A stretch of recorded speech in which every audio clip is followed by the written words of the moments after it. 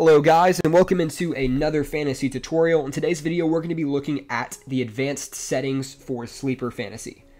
Alright, let's hop straight into it. So, first manner of business we need to get to, if you are a commissioner and you're looking to change some of the settings for your league, we will cover that later on in the video. I will have a time stamp in the description that you'll be able to click on and skip to that part of the video if you're looking to change the commissioner settings in your league. But for the rest of us, let's hop straight into it. So first of all, if you're looking to change like your team's name or anything like that, overall in the app, you're going to click on the top left. There's a sleeper icon, should be your logo. You can click on that, and once you click on that, there's a gear in the top right corner. Click on that, and then after that, there's a account and settings button. Click on that right there.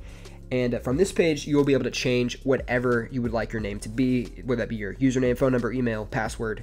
If you'd also like to change your notification settings or whatever your font size is, those type of things will be on this page right here. So that's just your general settings for overall being in the app. Next, let's head straight into a league and the settings that you can adjust within that. So click on this league right here. And once you go to your league, you click on the team page, and on the team page there'll be a gear right next to your name. From this page, you'll be able to change your team's name. If you would like to change your team's logo, also right there, or if you would like to enter a nickname for any of your players, you can also do that on this page right here. Notifications, if you want notifications for your league, turn those on and off right there. Co-owners, if you would like to add a co-owner to your team, someone else that can manage your team whenever you are not able to, you can add them right there to your team. Second thing, top right corner, you can see there's a settings gear. There's some more settings that you can edit in there. Right there, you click on my team.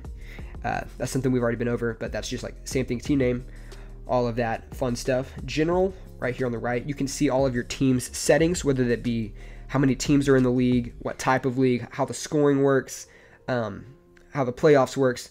Pretty much any of that stuff will be right here on these pages right here, the draft, playoffs, scoring, different things like that. And another important thing, if you're just a casual fantasy player, if you would like to leave a league, you scroll all the way to the bottom, there's going to be an option to leave the league. This will always be available whether the season is on or off. You can leave a league at any point in time. So that's pretty much it. If you guys have any questions about just being a normal fantasy player and having any questions about that, be sure to let me know in the comment section. I'd be more than happy to answer any questions you guys have about that. So next, let's hop into the commissioner side of this. So as the commissioner of the league, you're going to have a lot of options and different settings you can adjust. So most of those are going to be in the top right corner. There's another settings gear. You'll click on that, and you'll go to the commish side of this. You'll have a couple of different settings here. Update commish, if you'd like to change who the commissioner of the league is, you can do that right there. Roster and draft picks, you can adjust those there. Matchup scores. Edit the waiver wire, what the order of waivers is, you can edit that right there. Lineups, you can adjust people's lineups every week. Schedule, if you would like to schedule different matchups to go in the league. Reset the league, delete the league, those things are right here. Now, it is important to note, though, that these are not the only settings that you can adjust as the commissioner. If you go back over to the general side, there are actually more things you can adjust right here. The My Team, this is just obviously your team as the commissioner. You can still adjust those settings there. But general, so this is where you're going to be able to adjust most of the things in your league. How many teams are in your league, what type of league it is, the lineups, the waiver orders, a ton of different settings in here that you can adjust. The trade deadline, injury reserve slots, all in the general button. Playoffs, you can adjust when the playoffs happen, how many teams are in the playoffs, how just everything about the playoffs is going to be right there for you. The roster settings, however many of each type of player in your roster you would like. The division settings right here, if you would like an AFC and an NFC or something of that manner in your league, you can adjust that right here in the division page.